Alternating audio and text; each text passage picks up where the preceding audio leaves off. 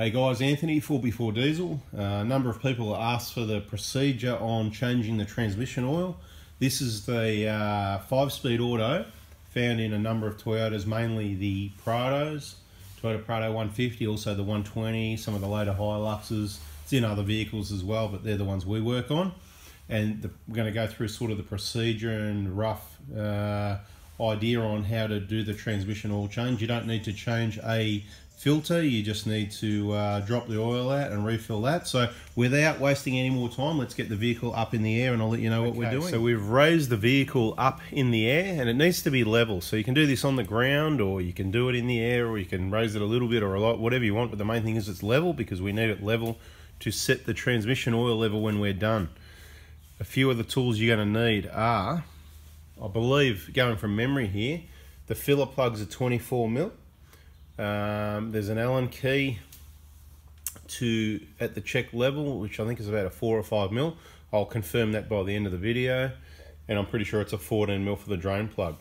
So what we're going to do, we're just going to drain the oil, we're going to refill the oil, we're going to run the engine, we're going to drop it again. So you never get all the oil out, and dropping it, refilling it, mixing it and dropping again works better than adding oil at the same time as you're taking it out, because you're better off to drain it. You've got most of it out, if you know what I mean. Hope you can get your head around that, what I'm trying to say. So first thing we're going to do is go and crack all 3 plugs loose. So we're going to go ahead and get in there and do that. What did I say? 24mm for the filler plug, and that's found by accessing up behind this cross member here from where the exhaust is. So it's ideal if you don't have the exhaust too hot, but you do want to have your transmission at around the 40-degree mark. So we just crack that loose. You know what? We won't just crack it loose, we'll just take that plug right out. It is hard to see. It is quite a difficult spot up there to see.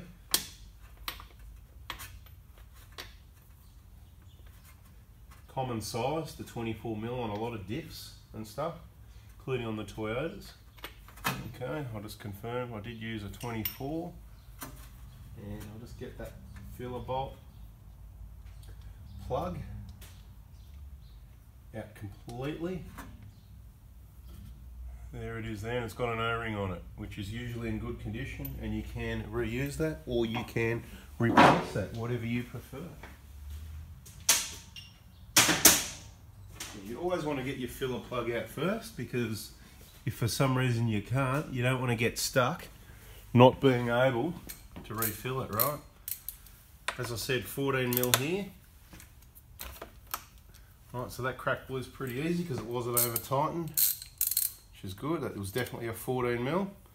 And the Allen key we've got here, I'm just going to pull it out and have a look. It's a 5mm. So we're just going to put there. This is the check level. Right, just going to.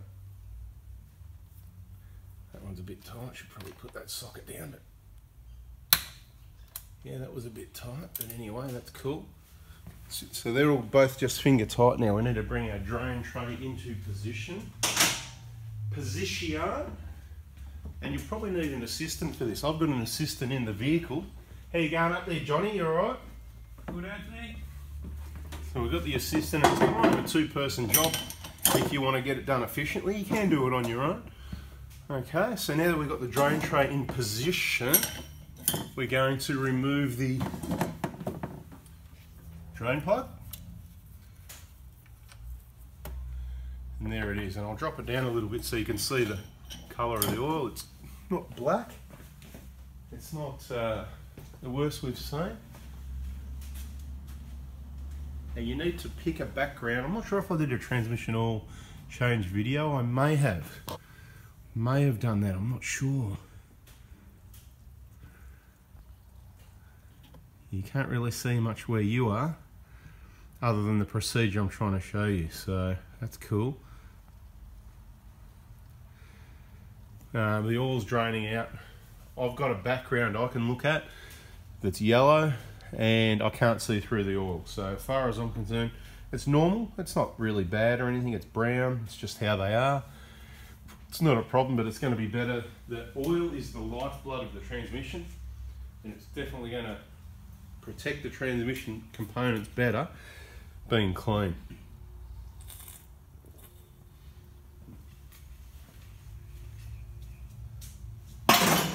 So watching the oil drain at the moment, safe to say it's below the check level, so we're going to take the check plug out also, being careful not to lose.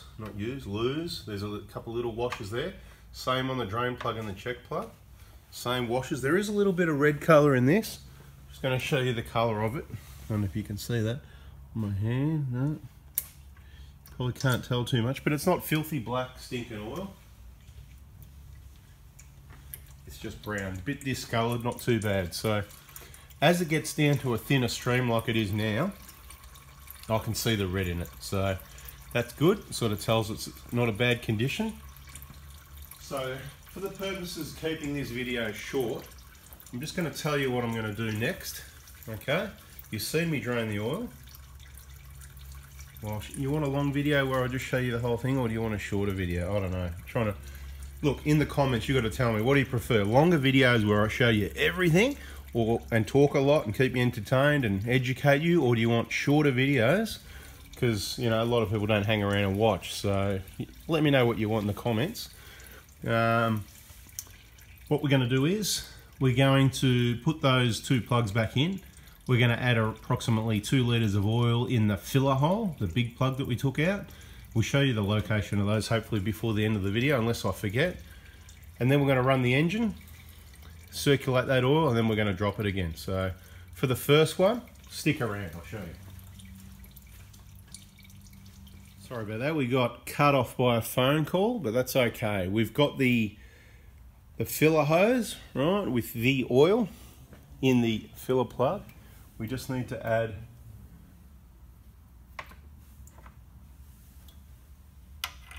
that drain plug. We're just going to put that back in. Finger tight is all it needs to be at this stage. Okay. And we are pumping oil in. Up the top where the filler plug is, right? Now, after about, I won't tell you how many pumps because I'll just make myself look too good, and I'm not that good. After a number of pumps, quite a number of pumps, you're probably going to see some oil start overflowing at the check plug. That is not the correct level, okay? There's a guy I know in Brisbane, and he used to set transmission levels with the engine not running. Actually wanted to argue about it. Anyway, after triple checking my information, finally I was able to finish the argument and correct him on that one. And when I recommended he gets all those vehicles back to set the level correctly, yeah, there wasn't much of a response. So all the best to those people. As I say, you've got to be careful who you go to. See, the oil that's coming, so we're getting to a level now, the oil that's coming out still looks a little bit grotty, so I'm going to keep pumping a little bit because this is kind of almost part of my flush. When I see it start coming red like that, that's when I'm going to go and put that plug in. That's the check plug. It's good practice for when you've got to do it later, okay? Now I'm just going to put a little bit more oil in because I'm telling you it's nowhere near the correct level. You need to have the engine running for the correct level. Safe to run the engine for a short period of time, but you need to, it's imperative that these are set on the correct level, which is probably why you should take it to an expert.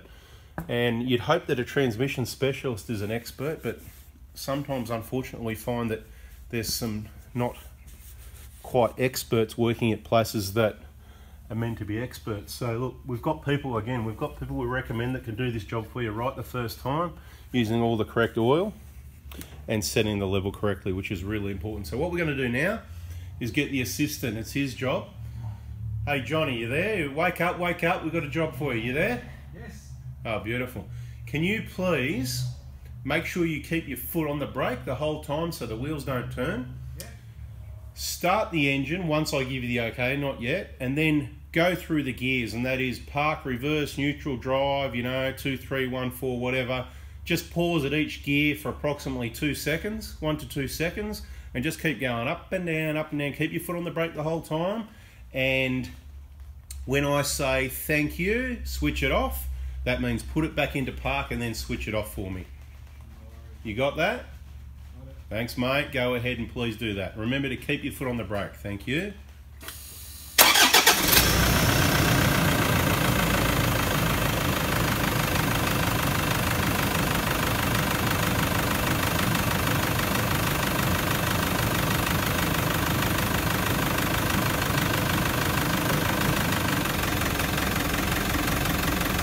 Can you please pass the scan tool out the window while you're doing that, so that I just lower it down slowly by the lead, so that I can watch the transmission temperature. Have you got enough lead to lower it down more? Or... That'll do, that's right, bring it down, that'll do. Perfect, mate. Just let it hang by the lead, that's it. Perfect, that's it. Perfect, okay.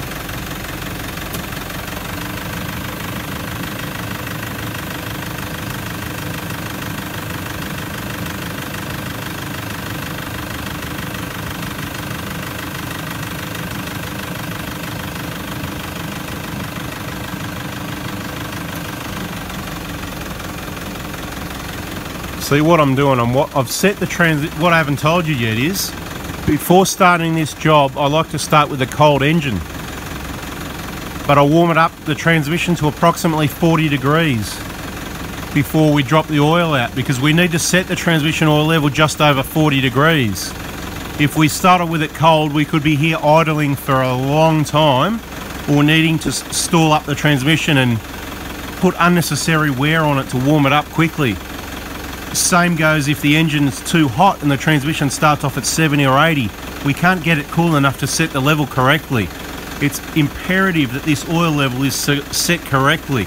So what we're doing, we've got the assistant circulating all the transmission oil until it hits approximately 40 degrees, and any moment when I stop motor mouthing, I'm going to ask him to put it back in park and we're going to drop the oil again. So let's do that. Hey Johnny! Chuck it in park and switch it off, please, mate.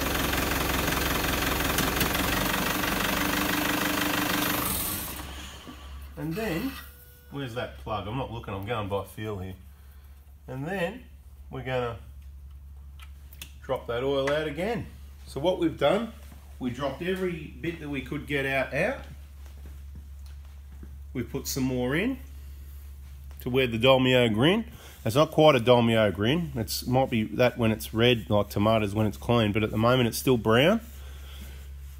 And I'm still looking at it going, yeah. And we just keep this process going until we see some, actually, I'm just looking at it, there's quite a bit of red, depending, see, what you got to watch your background, right? So this is always going to be a kind of about a 90% thing. You're never going to get the oil out. I mean, you could put 100 litres through a transmission and you're only going to get 99% out, sort of thing. 99% is good enough. You know what? 90% is good enough. 70% is good enough.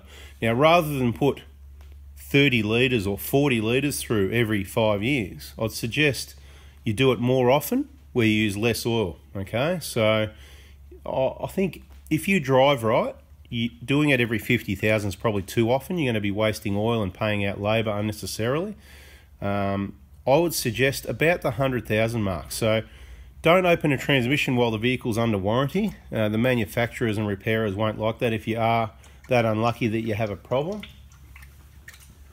So the first time you do this is once the vehicle is out of warranty, and that oil, I can tell you, it's an improvement on what was coming out the first time. So it's already improved, and I'll just have a look at a little sample on my fingers to confirm. So that's not bad. I could fill this up and send it out and I'd be happy with that. But I know what people are like. It's definitely not, it's probably around 70%, okay? So with 2 drops, with 1 amount of oil added, it's going to improve a lot each time we do this. I would suggest around 10 to 15 litres of oil is the amount of oil that you're going to use to do this. So whether you do it yourself or whether you're going to bring it to me or one of our recommended workshops, feel free to buy the oil when it's on special, and we'll talk a little bit more about which oil in other videos, and maybe at the end of this video again if I don't forget. So we're going to repeat this process. So the purposes of keeping it short, we're going to repeat this a few times, and when we join up the video I'll just let you know how many times we've dropped it, and rest assured we'll include the rest of the important information. Alright, so this is the final fill. So we've got new washers on our drain plugs. And we've topped it up. And plus a little bit extra. Now we started the car. We're looking at the temperature. The other thing we've got to do, be looking at the temperature of the transmission, which can change very quickly. Currently on about 35 degrees. And we're just slowly topping it up. It's going to be just a little bit below overflowing. Anytime soon it's going to start overflowing. There it is. You can see it's quite light. I'm not sure if you can see, but it is quite clean, which is what we want. I can't remember how many times I dropped it, you know, 3 or 4. We've got our assistant in the vehicle. Can you please circulate through the gears, please, sir? Sorry if I'm yelling at everyone, but we've got the engine running, of course, so it can be a bit noisy. We've got the assistant putting it through the gears. And you can see as it circulates, it can stop overflowing, it can start overflowing. We've got to watch that temperature. Look, we've got a temperature here. I don't know if you can see that, yeah? At the bottom of the picture there, 37.5. So we've got it here, we're watching that right in the picture.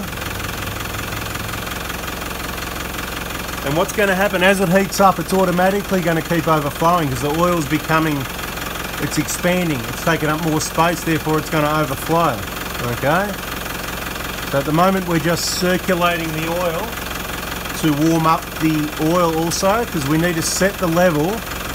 There's a number of different documents on this for the same transmission, and they talk generally anything from 40 to even over 50 degrees. My preference is between 40 and 45 degrees. I actually put the plug in usually when the transmission's on about 42.5 degrees, funnily enough. Okay, at the moment we're on 38.7 and we're circulating the oil. Any minute we're going to chuck it in park because it's about to hit 40, I reckon. Let's have a look. Bring it over in the picture for you. Alright, there it is. 38 there, it told you about to hit 40. So what we're going to do now, can you please put it in park? We're going to put it in park and we're just going to really slowly add the oil. Really slowly. Just until it becomes a trickle, or if too much comes out, then we're going to stop. See, it's just running a little bit now. I'm happy with that. It's 40 degrees, but it's probably about to go up a little bit. We're just going to fine tune it here and make sure it's spot on, because that's how we roll. Been doing this for years, never had an issue. It's looking good, nice clean oil coming out. It's going to take a while to heat up, I think. So I think we're going to be, it's a winter transmission change, more like we got 40 point something, but anyway, normally it warms up quicker, the summer thing, the heat through the engine, but I'm happy with that. So it's like an auction at 40.6 degrees. Are we done? Are we done at 40.6? Are we done? Can you sit still in there, please, sir? The problem you got, guys, is the engine, the transmission, it's rocking around a little bit as well, pushes oil out. Can you put it through the gears for me one more time, please, operator?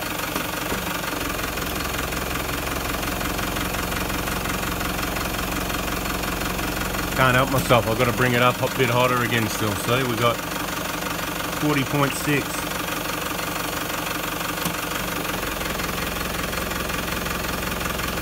Alright, back to park, please, sir. Thank you. And sitting really still if you can, please.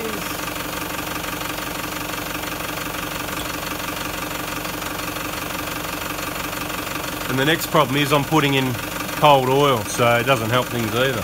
Still on 40.6, so at 40.6, this is my third and final call. It's hard for you to tell in the camera, but that's barely a drip, a trickle. That is perfect. Can you please put it in park and switch the engine off, please, operator? Thank you very much for your assistance. Your job is complete. Can you please take that scan tool, just grab the cord and pull it up carefully away from the paintwork. and place that up there where it was before. Go for it. All yours. Okay guys, so just a little bit of info at the tail end. If you got something out of that, give us a thumbs up. If you haven't already, you know, subscribe. We've got heaps more awesome information coming your way, and also share it around for other people. If you've got any questions or comments, look forward to reading those. A couple of last bits of info I've got for you. We've been using the Penrite FS, which was available for these before the LV. The LV came out, you know, let's say a few years ago now. It stands for low viscosity. Without going on about it too much, we've spoken to the Penrite experts and they said the FS was fine. It was out there before the LV. The spec in the oil is that much. The only difference is the viscosity, and it's just absolutely tiny. The FS is a lot more available and it's cheaper. You get it on those specials when, you know, Super Cheap and Repco are giving it away 40% off. I suggest you get yourself a 20-litre drum, even if you're going to bring it to me to do this procedure to make sure it's done right. It is your transmission. It's a very expensive component and you do need to make sure it's right. So either this video has helped you get it done yourself, or it's convinced you to bring it into one of us that are very experienced with it. Whatever you want to do, that's what we do here at the Prado Hospital. Thanks for watching, guys. Take it easy. See ya.